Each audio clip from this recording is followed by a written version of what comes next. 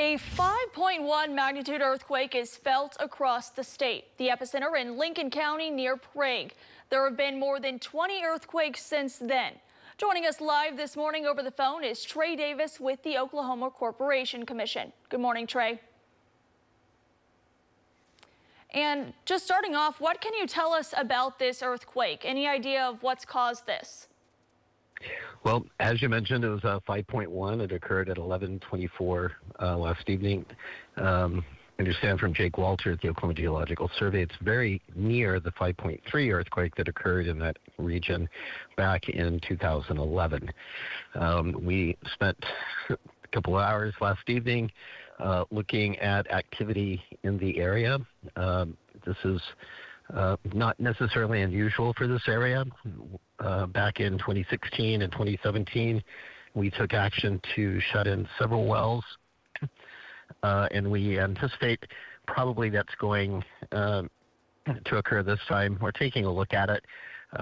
Generally, when you think about earthquakes, you think about wastewater injection wells, sometimes fracking, but injecting waste into what's known as the Arbuckle, which runs completely across the state. And so a number of years ago, we began pulling wells out of the Arbuckle to a shallower depth, limiting what could be injected into the Arbuckle. And so we're taking a look at those wells within the region of the epicenter. All right, Trey, and of course that main earthquake was in Prague, but there have been quite a few earthquakes since then. Where were those and what can you tell us about them?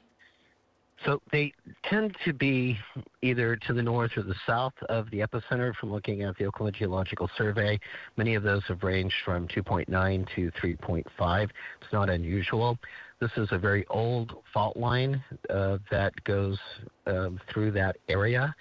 And, we've learned from studying these to, for the most part, stay out of the Arbuckle. But we'll be taking a look at those shallower depths just to make sure that there's no potential causal link between activity in the area and the earthquakes that occurred last night and overnight. Okay, and we've been getting some pictures, some videos, but have you received any reports of damage, major or even minor? No, we haven't, and that's not necessarily unusual. That's usually handled by first responders, Lincoln County Sheriff's Office, perhaps a Prague Police Department, other police departments in Lincoln County, and northeastern Pottawatomie County, maybe even northern Seminole County. Okay, Trey, anything else our viewers need to know about this earthquake? No, we are continuing to investigate, and we will update you.